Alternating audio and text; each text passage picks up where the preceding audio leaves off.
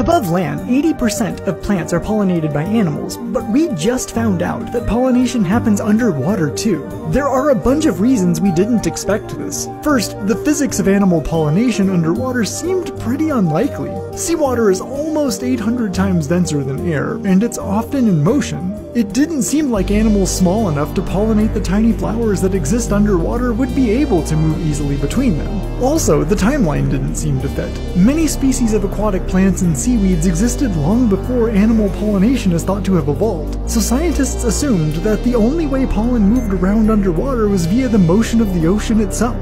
And in some ways, this discovery isn't actually that big a deal. Most underwater pollination in general probably does happen via the motion of the water. But the fact that it exists at all is a big deal, because it upended what was basically scientific dogma and forced scientists to take another look at some of their underlying assumptions.